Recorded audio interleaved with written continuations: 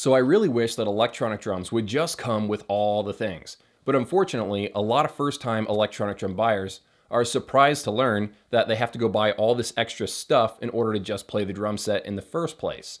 People actually buy electronic drums, get them home, and then they're somehow surprised to learn that they have nothing to sit on, they have no way to hear the drum set, they don't have certain pieces of hardware to hold up pads that aren't attached to the drum rack, and they don't have any drumsticks, so they can't even play the drum set in the first place. And if you already spent $3,000 on your kit and you bought every accessory under the sun, this video will not be a revelation to you. But this is for the people who are buying their first electronic drum set and what to expect. Okay, so at number 6, let's start off with something really cheap and easy to buy.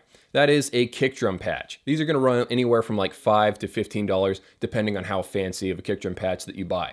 This is only gonna apply to people that have mesh kick drums. If you have a rubber kick drum pad, don't worry, your kick drum pad is pretty much invincible. But if you do have a mesh kick drum, and if you have a felt kick drum beater, or if you have a flat circular kick drum beater, you really need to go buy one of these. If you have a felt kick drum beater, that thing will slowly eat away at the mesh. There's actually gonna be friction there, and it always eats through the mesh kick drum head. Now, as far as the other one, if you have a circular flat kick drum beater, I had an Iron Cobra kick drum beater. One day it like got loose and slowly went sideways and just, attacked its way through my kick drum head. Even if you don't have one of those kick drum beaters, it will just make your kick drum last that much longer. Okay, so moving on to number 5, and thankfully this one is also very cheap, you're gonna need to buy an aux cable. There's very, very few drum sets that have Bluetooth connectivity yet. I know in 3 years, that's gonna be on every single drum module from all the companies. But as of right now, only like the TD17, I know there's a Simmons drum set that has Bluetooth. Other than that, I can't really think of many drum sets that have Bluetooth connectivity yet. Now you need to take a look at the back of your drum module before you buy one of these, because different drum modules have different sized input connections. So if you take a look at the mix input, also known as the aux input, different brands label it different things. Some of the cheaper drum sets, they'll have an 1/8 inch input. So you just go to Walmart and buy one of these regular cables. I'll also link one in the description. But if you have one of the more higher end drum modules, they mostly have 1/4 inch inputs. So you're gonna wanna buy a little adapter, 1/4 inch to 1/8 inch, and you'll be good to go. If you look on Amazon, you can actually find cables that go from 1/4 inch to 1/8 inch, and you won't need to buy an adapter in the first place. Okay, so now let's move ahead to more expensive stuff. Number 4 is a drum throne. Yes, of course, you could use an office chair. You could use a chair from your kitchen table or something, but none of that is gonna be as comfortable as a nice drum throne. There's a wide range of them out there. I've used a bunch, and you've probably used a bunch as well if you've been drumming for a while, but you kind of get what you pay for. I went the cheap route once and bought like a $50 drum throne, and eventually the seat literally cracked in half. If you're on a really tight budget, you could buy one of the circular drum thrones that are like 30 bucks. Those aren't very comfortable though. So there's gonna be a trade-off, how much money you wanna spend and how comfortable you're gonna wanna be. The one that I personally use is a Rock and Sock drum throne. I think that one is freaking fantastic. I'm actually sitting on it right now. Really, really comfortable. I bought it when I was a teenager and it's still working to this day. Really recommend it, but everyone has their own opinion. Some people like pork pie, percussion drum thrones. Other people like a head drum thrones. You find what best suits you. Okay, so moving on to number 3, and this surprises a lot of people apparently, your drum set probably doesn't come with a kick drum pedal. Now, I gotta clarify this. There are some drum sets from some companies at some price tiers that do include the kick drum pedal, but it varies from brand to brand, and sometimes a company will include the kick drum pedal on the cheaper drum sets, but if you spend $1,000, they might just not include it on that drum set. Look down in the table of contents of the website page that you're looking at buying from. They'll always list out every single piece that comes with the drum set. Make sure that you know whether or not it comes with a kick drum pedal so you can go buy one. If you're looking for a list of kick drum pedal recommendations, I've linked some down in the description below. Of course, go try to play a bunch at a music store and see which one you like the most. But really, you can buy a decent one for $100 or less. If you buy one from like Pearl or something, those are always rock solid. Okay, so moving on to number 2, this one applies more to like the drum sets around the 1,500 and up territory. If you buy one of these drum sets that have a hi-hat on the stand, you don't actually get the stand 99% of the time.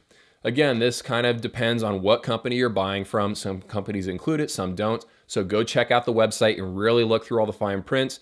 But a lot of times, especially if you buy from Roland, if you buy one of the TD25 drum sets, if you buy like the TD17 KVX drum set, if you buy the TD50 drum sets, they don't come with a hi-hat stand. They sell them separately because they want you to go buy them separately, but they don't come with the drum set. Make sure you know whether or not your drum set you're looking at has the hi-hat stand. A lot of times it just doesn't. I should probably also mention that if you see the snare on a snare stand in the photos, make sure the snare stand actually comes included with the drum set.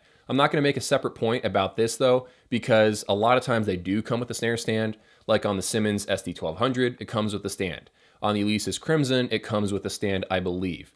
The Roland ones, they don't come with the stand because they're Roland. And then finally, moving ahead to number one, if you're buying an electronic drum set for the first time, you need to buy some nice studio headphones, a nice drum amp, or a nice pair of in-ears to actually hear this kit. Now this might sound obvious, but if you're like an acoustic drummer that's been playing drums for 20 years, you've never needed a drum amp, you've never needed headphones to hear the kit, it just might not come to the top of your mind while you're buying this drum set. A couple of things that I keep seeing people post about: no, you really shouldn't use a guitar amp, because guitar amps are made for the frequency range of a guitar and not a drum set. So you need to buy either a keyboard amp, a drum amp, a PA system, or something like that that can handle the full frequency range of a drum set. Another thing to mention is that studio headphones are cheaper and sound better than consumer grade headphones. So you can buy a $50 pair of headphones that will sound better than some Beats headphones that cost $150. I really like Sennheiser and a few other brands. Go check them out there. For me personally, if I'm not reviewing a drum amp system and I'm practicing by myself,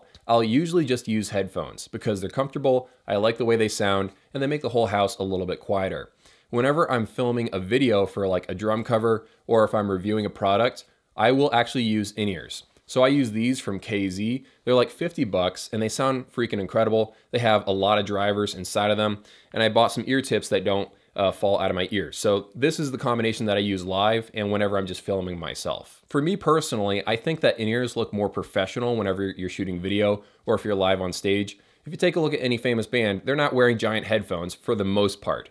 They're usually using an in-ear system that then goes to a little pack that's on their belt. Okay, so now that we've gone over the list of stuff that you need to buy, and it should go without saying that you also need drumsticks. Not every kit actually comes with drumsticks. You'll need to buy some of those. I should probably give you some ideas on how to save money on some of the stuff that you'll need to buy. The first, and I'm always trumpeting this, try to buy used hardware. If you have to buy a used snare stand, you can buy a used snare stand for like $50 at a Music Go Round, on Craigslist. Like, there's a lot of deals out there. You know, Facebook Marketplace is a great place to buy used stuff as well. Another idea is to buy a bundle. Craftmusic.com is very famous for this. There's also lots of other websites. They can't lower their price any lower than what the manufacturer lets them sell the drum set for. So to try to differentiate themselves from other companies like Amazon or Sweetwater or whatever, some companies, such as Craft Music, will give you an extra kick drum pedal, or they'll bundle in the drum throne. They'll give you extra stuff to try to get you to buy the drum set from them instead of from the competition. So you can get some of the stuff for free and not even actually have to spend any more money if you were going to buy the drum set new. So those are some ideas to actually not have to spend much money on all the stuff that you'll need to buy extra. I know none of this stuff was rocket science, it's just basic stuff, but some people are surprised to learn this, so I thought I'd probably make a beginner style video for people getting their first ever electronic drum set. By the way, if there's anything that I missed, leave those down in the comments below. I'm really interested to read your thoughts on this. Have an amazing day, and I'll see you all in a few.